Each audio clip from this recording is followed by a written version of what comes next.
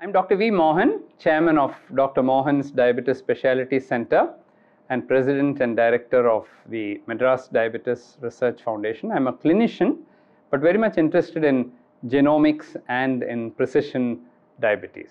The term precision diabetes, until about 5 years ago, nobody was even talking about it.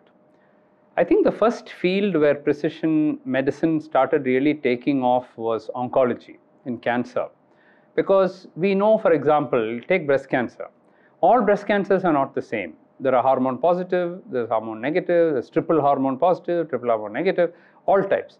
Today, the oncologist does not treat without doing, say, hormone testing, or I won't say genetic testing is being done, but without some precision being applied. All breast cancers are not treated in one way.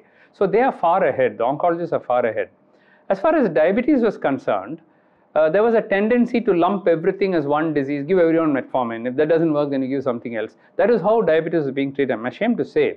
Today, we know that in the common forms of diabetes, like type 2 diabetes and type 1 diabetes, already precision medicine has started coming. For example, in type 2 diabetes, there are 4 subtypes. And those 4 subtypes are treated in different way. One will have only insulin deficiency, one will have only resistance, one will have both. One is a mild age-related diabetes. So these 4 types cannot be treated in the same way. Similarly, in type 1 also, we're beginning to see some changes. But the major change in precision diabetes has come in monogenic forms of diabetes. This is where, by doing genetic testing, we're able to identify a single gene defect. We're able to say it's due to this gene that this particular child got diabetes. And very often, we're able to change the treatment based on that genetic test. When I talk about monogenic forms of diabetes, there are at least 2 common forms. One is called MODY, it's M-O-D-Y, not M-O-D-I. So maturity onset diabetes of the young. This form of diabetes comes at young age. They are wrongly diagnosed to have type 1 diabetes and start on insulin.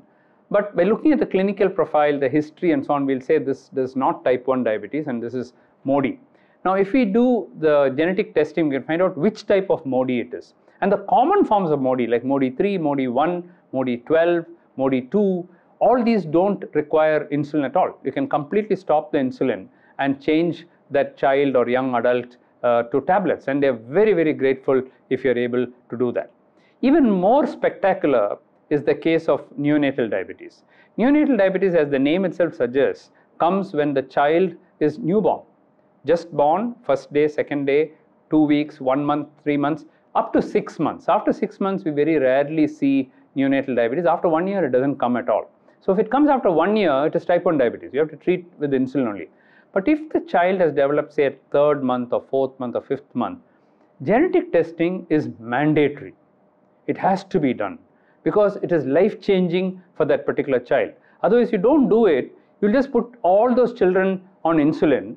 And very often, if you find the type of gene mutation, for example, 2 common ones, KCNJ11 and the ABCC8 mutation in neonatal diabetes, instantly you can stop insulin and just change the child over to the cheapest tablet, glibenclamide. It's the cheapest anti-diabetic drug you can get, hardly costs 1 rupee. So if you're able to change the child over to that, they respond beautifully. In fact, they do much better. So I would say, in any child below 6 months of age, and whenever you suspect maturity onset diabetes of the young, it is mandatory to do genetic testing. I knew the next question will be when you say it's mandatory and in India people pay out of pocket, how do you then look at the cost? Well, the costs for one thing have come down. So if you look at the costs in India, they are a fraction of what it will cost in the US. It will cost, $100 or $50 or something like that. That will be clearly unaffordable for people in India. But here we are doing it for a few thousand rupees. For example, the neonatal diabetes testing can be done for 2,000 or 3,000 rupees. Unimaginable that you can do that in the US for that cost. And even for MODY genetic testing, even if you do the full panel, we only charge about 12,000 rupees or so. So it is not unaffordable as it is in many other situations. However, it's like doing a CT scan or an MRI. People do all that. So like that, doing a genetic test should not be very difficult. Having said that, there are a lot of people who simply cannot afford it. So what we have done is, through the support of the government, either through the ICMR, through the grants where they support free testing as a service, we do that because it's life-changing. or through various charities which pay for it, or we just take it on ourselves, and we have set apart a fund from that, from our hospital resources and from my private resources, and say no child in India should go without that genetic testing, because 2,000 rupees if the child cannot afford, we will pay for it and we will help the child to get the genetic testing done. So ideally they should start reimbursing it, or insurance should pay, or somebody should pay, but until then we are not waiting. We cannot allow this child to die or be wrongly treated with insulin or something when it is not needed. So I think we'll find the means, and there are many people many situations where Lions Club or Rotary Club comes forward. If you say, can you sponsor 5 children, 10,000 rupees, it's nothing for them. They will give it. So I think in India, a lot of people have a good heart, and so if you really need something and if you reach out to people, there are people willing to support. A lot of charities, a lot of CSR kind of thing, they'll come and ask us, what can we do? And we'll say, we have all these children, can you support? And they'll say, yes, we'll be happy to support 10 children, 15 children, whatever. So then it's a win-win for everyone. For the company also, CSR, it's a win-win. For the patient, it's life-changing and it's free. For us, we are also doing some service or seva, so we are also very happy.